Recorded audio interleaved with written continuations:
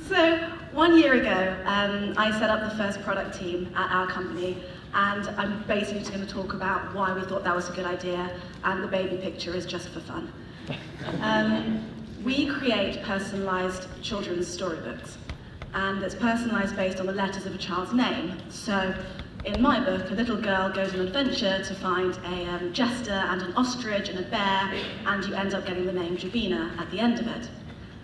And at the time that we're talking about, a year ago, the product was already a success.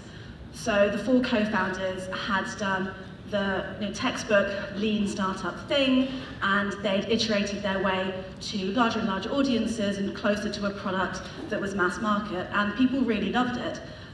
So over the next 10, 20, 100,000 books, you've got the usual chaos that comes with that mad growth.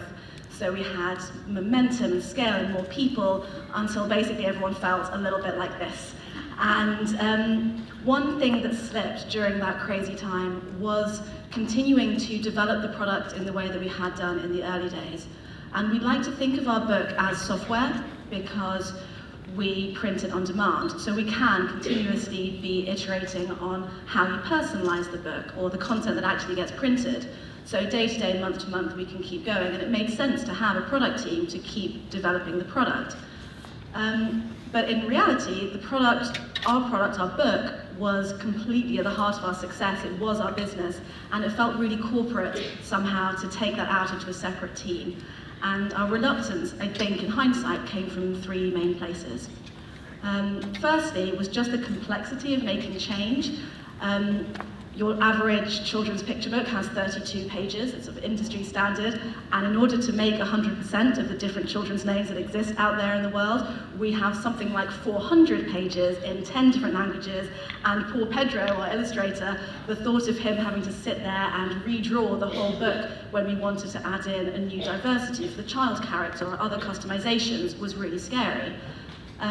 The second reason we hadn't had a product team so far and tackled various projects we wanted to was the simplicity of the user experience, and we didn't want to mess with that. It's probably quite common. We had a simple idea, you put your name in, and you get this magical book out. So it's a low effort for the customer with this high reward of this amazing moment where you see a child's face light up and they go, "Mummy, did you make this book for me?" And it's really adorable.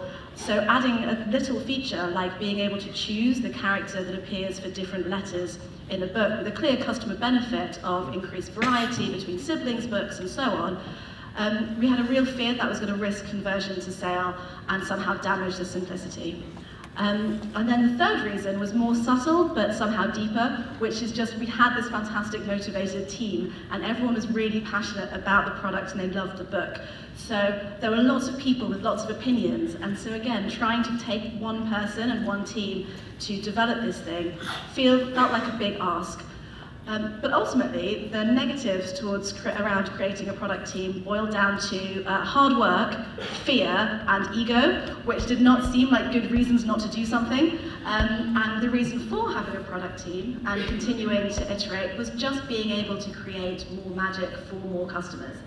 And in having that remit, there were actually all sorts of other benefits that it gave us. So it gave us a real renewal of our ability to connect with our customers. And in the early days, when we didn't have many customers, we were constantly talking to them and getting feedback and iterating and making the product better. But counterintuitively, the more successful we'd got, the less we'd done that. So the product team essentially became the customer team, and it was sort of the place where insights we generated that would help the whole business.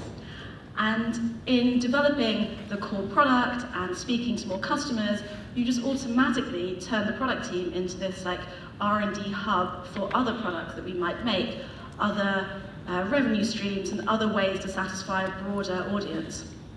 So this is our hardback gift set, which we're launching soon.